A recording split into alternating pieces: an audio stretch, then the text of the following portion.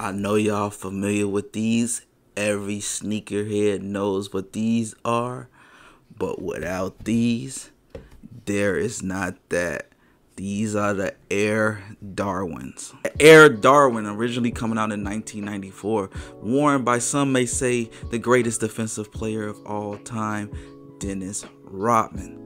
Dennis will wear the Air Darwins in the 1994-1995 season only with the Spurs. They came in a black and white colorway, white and black, and most famously worn was the white, black, and that teal colorway. That is fire. I'm still trying to get these in my collection, and it's been hell, not gonna lie.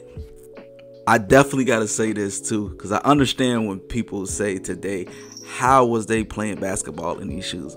I love the shoe a lot. It's very clean, very simple, not doing too much. I wouldn't put them like in an elite tier or nothing like that. But goddamn, this was a big ass shoe. It resembles a boot to me. Like, this literally looks like a boot. Like, I don't see how this man was playing basketball in these. Like, the sole looked like it's going for hiking, but overall the shoe is solid. But I can definitely see why kids was like, no way they was playing basketball in these. But other than that, a classic. What made the Darwin a star was it was the first shoe to feature the backwards swoosh. I bet Nike back then did not know how much of an impact that will be today. Also dropped in the same year was the Nike Air Flare, another shoe that featured the backwards swoosh. That was a tennis shoe, tennis racket, not like tennis shoe. Y'all know what I'm trying to say. But tennis shoes that featured the backwards swoosh also.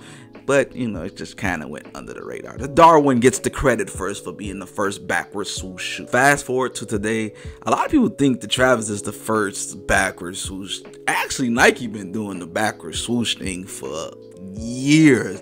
I always say this, it was never the backwards swoosh. It was always the name behind it. It's a lot of shoes that feature the backwards swoosh. Giannis shoes, the Greek one, he has another model that has the backwards swoosh. Paul George shoes feature the backwards swoosh. Some of my favorites and my all-time favorite with the backwards swoosh was the LeBron 10. LeBron 10 was like, if you know in that era, the LeBron 10 was the shoe. For the people that wasn't in that era, I know y'all like to shit on LeBron shoes these days. It's trendy, but yeah, LeBron shoes was definitely it, especially that 10.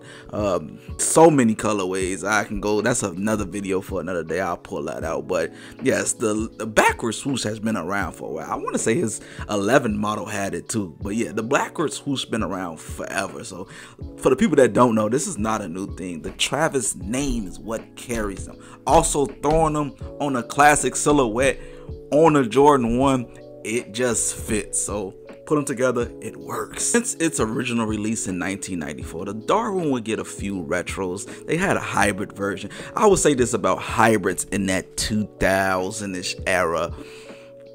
I feel like Nike realized their mistakes. Yes, basketball shoes were meant for basketball back in the day. For the people that don't know, since y'all sweat shit was not basketball, they shouldn't be playing basketball. Nike realized their mistakes and was like, you know what? How can we put a modern day twist on older models?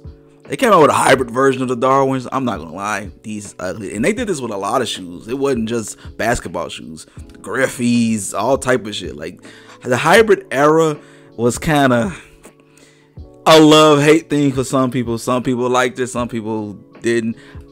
I liked it, especially like Spizikes and stuff. I come from that era where the Spizikes and Dubs was one of the hottest shoes. If you come from that, please show the love in the comments, because I swear people today shit on Spizikes and shit like that, like they just wasn't shit. Spizikes is the greatest hybrid of all time. I will continue to say that on every platform. But yeah, back to the hybrids. Yes, a lot of shoes got hybrids. Pennies, Air Max Jordans, you name it, hybrid. If they threw a big ass bubble and they could throw a big ass bubble on it, they would definitely do it. Darwin, as I said, got retros throughout the year. They were okay. They have this little red and white colorway. It was just like slight under the radar retros. But I say the true retro, when they truly retroed the shoe, was 2018. 2018, they came out with this Chicago Bulls colorway. I'm going to put it right here.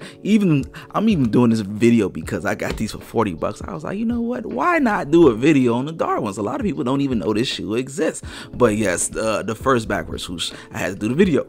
Retro came out 2018, and then 2019 they was like, you know what, let's give it its proper retro. When I say proper retro, come out with the OG colorways, but also throw in some new colorways so the new school can enjoy it, or just something new for the shoe. It needs it. That's how you do a proper retro. So when you see a classics model come back and you see new colorways with it, that's what you call a proper retro. Fast forward all the way to 2004, they was like, you know what, let's do this again.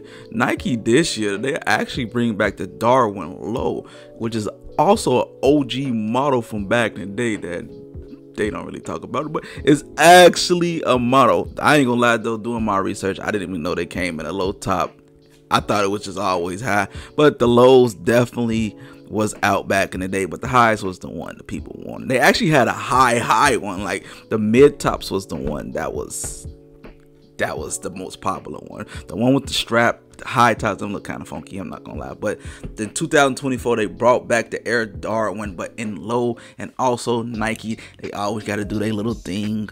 Hey Supreme, you got a collab, we got a shoe for you. They threw a little Supreme on there, add a little razzle dazzle, come out with some new colorways, camo, green, put the OG colorways in there, and smack Supreme in between it. Good old Nike, you know they good for it. But not gonna lie, one of the most underrated collabs to drop this today, like those was kind of fire, I'm not gonna lie. And you can get them for a pretty decent price. I've mentioned it in other videos on my YouTube channel, TikTok, IG. That's one of them shoes you should still be able to get at retail. Like, don't sleep. I do plan on getting the lows. They might even get lower in price, so be on watch about that. Overall, the Air Darwin needed its flowers. Without it, Travis would not be a thing. Although Travis is the pinnacle of the backwards swoosh, it deserves everything it's getting right now. I will say this too, and this is a video for another day. I might do top collabs of all time. When it's all said and done, I think Travis will either be number 2 or number 3 all-time collabs. It's just like they burn that shit to the ground. I don't know, in that range. If I'm going to a quick one, if I do a top 10, I'm going Off-White is the greatest collab of all time. I got Supreme, they've been doing Supreme collabs of 20. You gotta give us that. And then I would probably go Travis. Debatable in the comments. I have to deep dive back into collab information, but I think that's a case for that. But without the Darwin, it walked so Travis can run. Let me know in the comments if you didn't know this, if you knew about the Darwin, did it need its respect, did it get its proper retro? I like to hear from the people, for the people that's looking for my IG. I swear I didn't block y'all. I made a new IG. I have to say this every video. This is it right here. Until next time, people.